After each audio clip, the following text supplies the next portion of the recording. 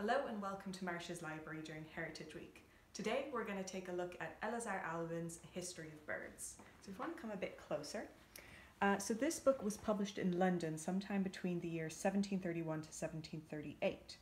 It was purchased at an auction in 1787 by General John Fitzwilliam and gifted to his friend Alexander Mangan. Mangan then left it to Marsh's in his will, as we can see here. Left it in 1802, it arrived 1803 and has been housed here ever since. So if we take a little look through, we have 2 volumes of these watercolours and over 200 watercolours within those volumes. So we just take a little look closer here. So these were hand-drawn and painted watercolour on vellum by Albin himself, as well as his daughter Elizabeth.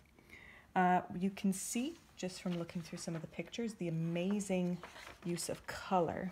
So especially in this one here. The use of colour was becoming more and more important at the time for ornithologists and naturalists, which Albin was. And it became very important in classifying birds and distinguishing between different species. And it's just amazing how over nearly 300 years later, the ink is still, or the paint rather, still as bright as it ever was.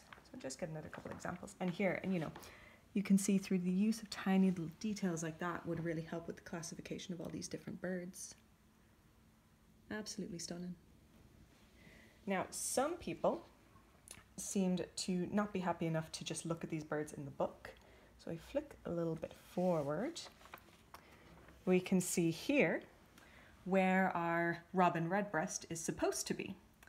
So someone clearly decided he was so lovely that they cut him out of the book and took him home. This happened with the goldfinch and 3 other paintings in this book as well. Just getting another little example there. Here we go. So here's the lovely little kingfisher here. The blue is very striking with the orange. Absolutely gorgeous. And so these watercolors were bound to form the book that you can see in front of you here. But another little detail is when the binder was forming the book and binding the pages together, they wanted the pages as even as possible.